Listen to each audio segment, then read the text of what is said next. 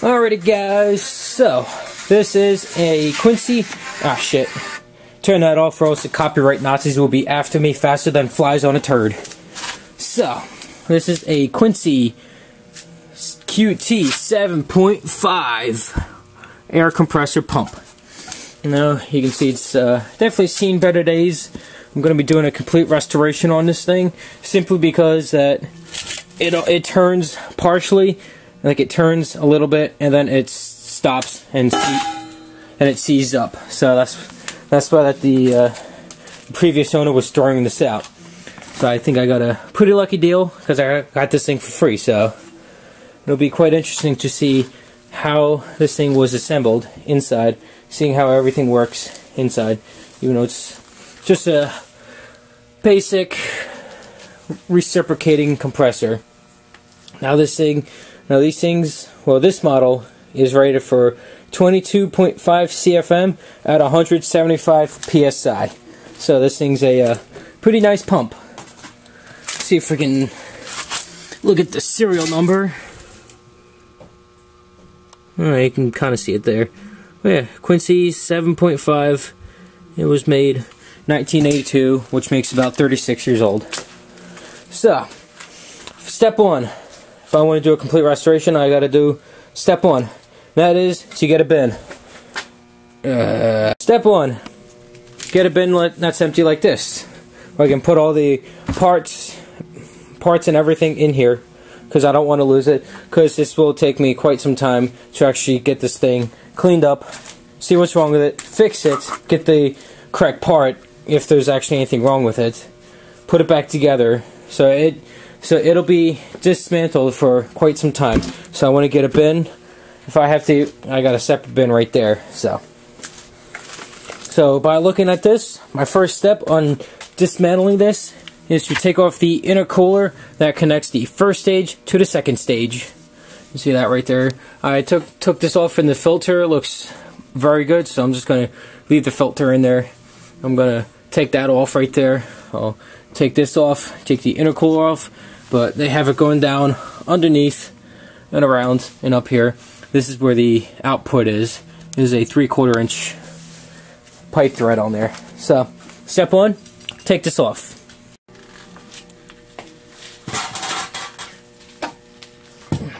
Oh, that was pretty easy.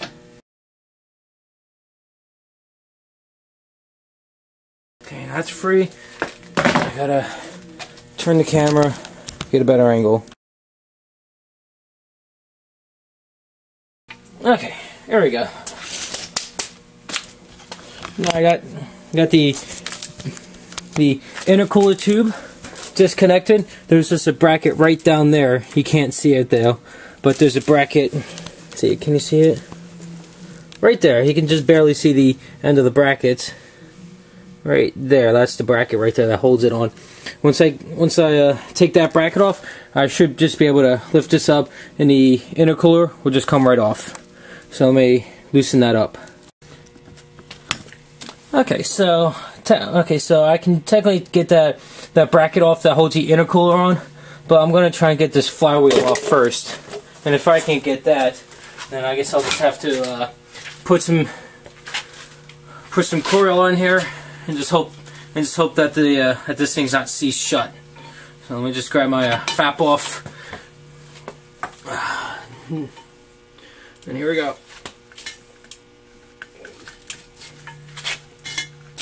Oh, there it goes.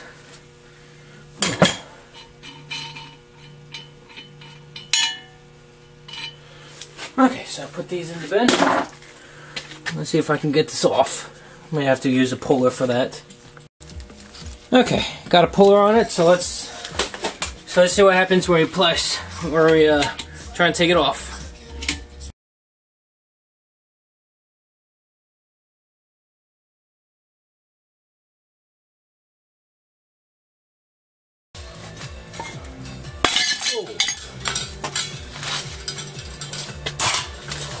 Oh, she's free.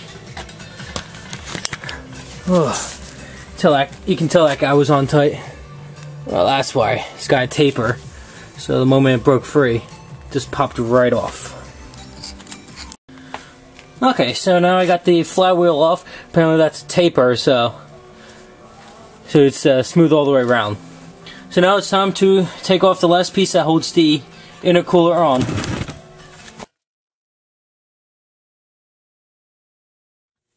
Gotta love metric.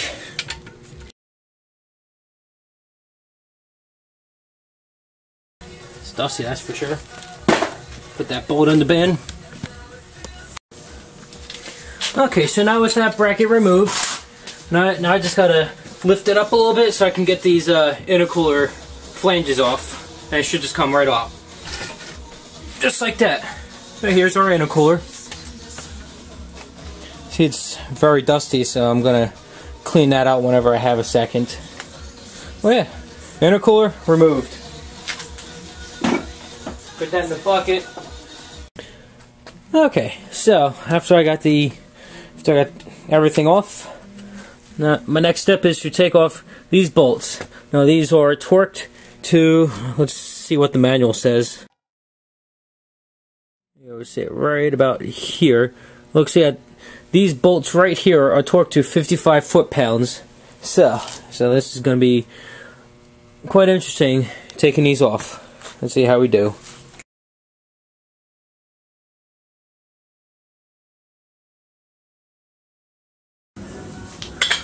Okay, so I was, after about 20 minutes of struggling, I was finally able to break all of these off. So I only have 2 bolts left still in here, just so I can get this off.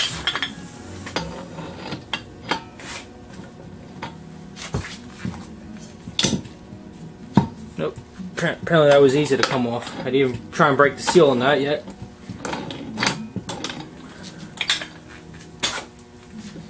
Okay.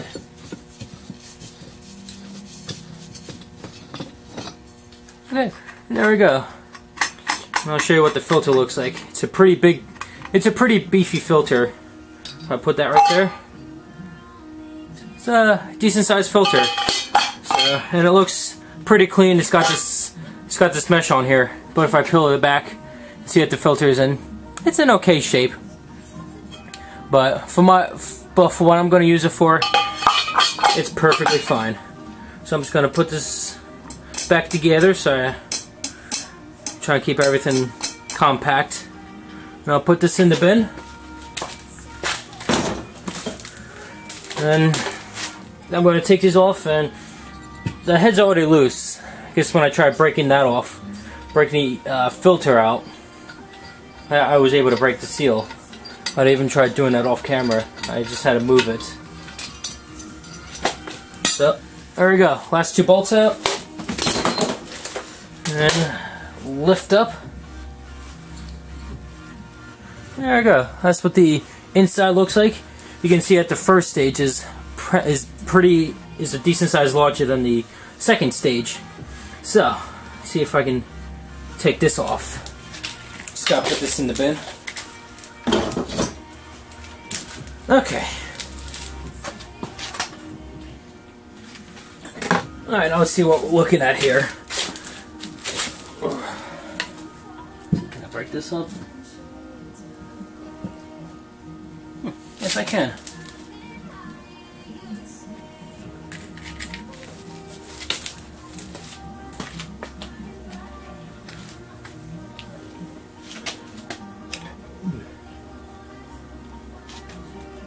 Okay, and there we go. See that the second stage is a lot smaller. Got this membrane on here. I'll see if I can get a new gasket for this.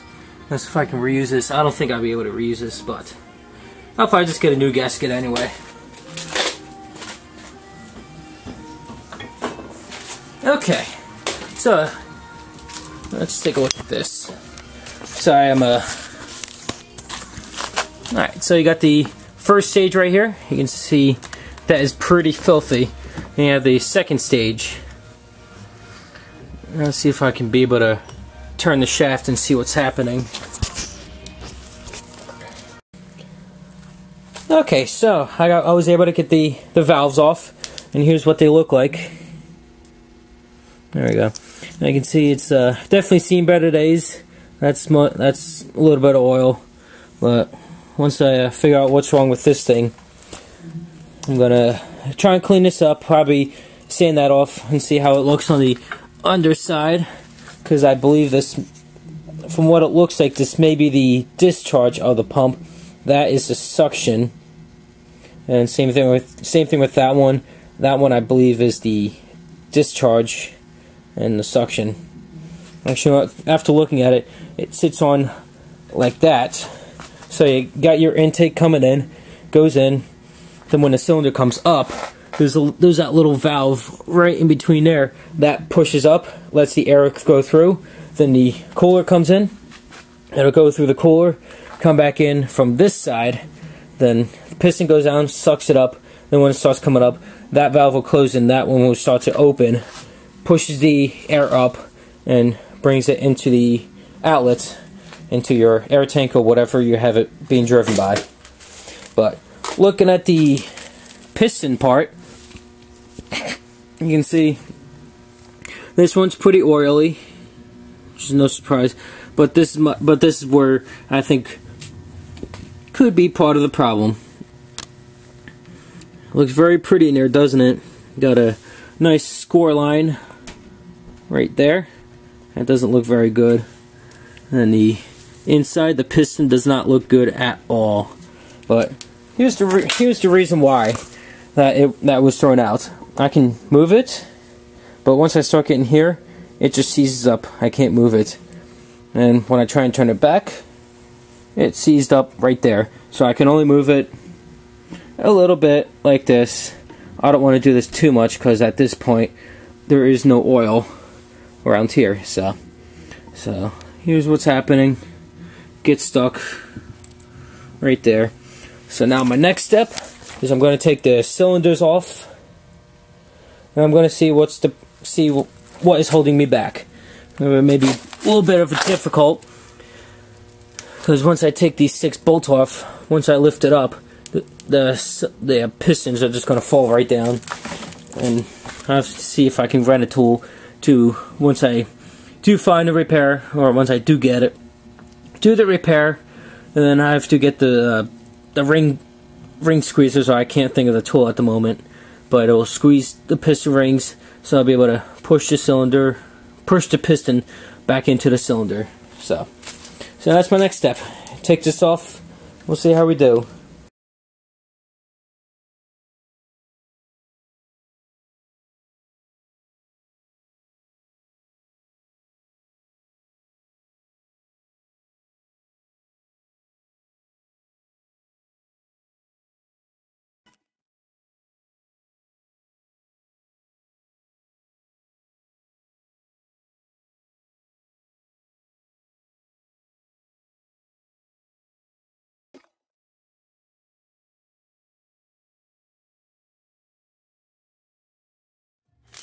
Ugh.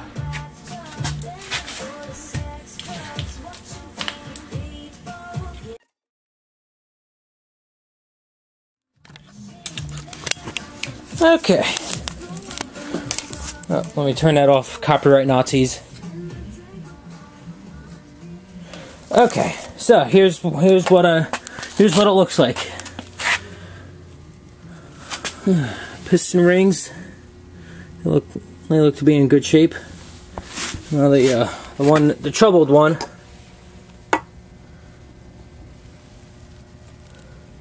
Doesn't look very good right there.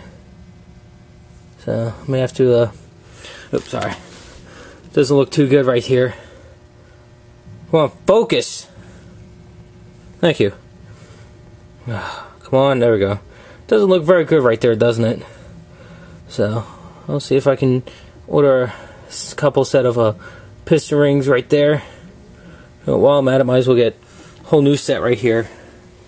And on this one looks in okay shape. Because all of them are free to move.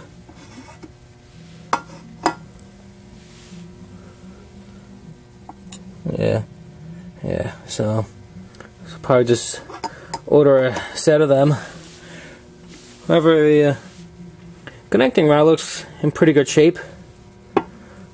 Now let's see. Let's see if I can turn it. Let's see. wipe my hand off first. Okay. Now let's see if I can turn it.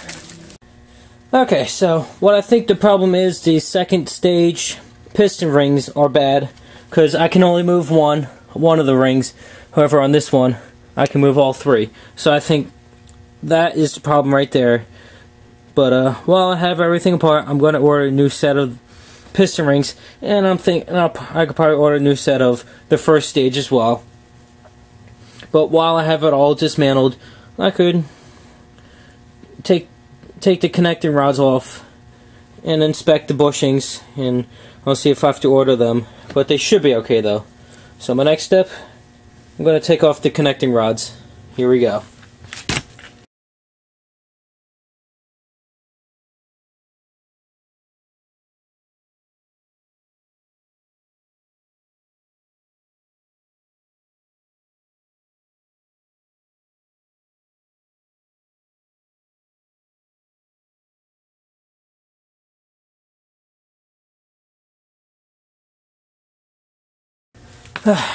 Okay, well, after taking a look at this, you can definitely tell that this thing was very hot at one point. Maybe that's why it failed. But I noticed that there's a decent amount of scoring on here. So I'll see if there's a bushing in here. If not, I'll see how much it is for a new connecting rod. But I don't think that this is really the problem, because it still moves freely on the crankshaft. But you can definitely see that there's some scoring on there. But I think I still think it's okay.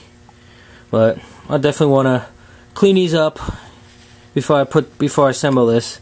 I don't think I'll need to take that off, because this thing moves just fine.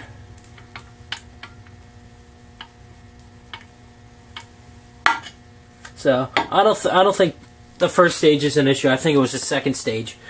So that's what I'm gonna do. I'm gonna clean this up a little bit. Take the black oil out, or the used oil.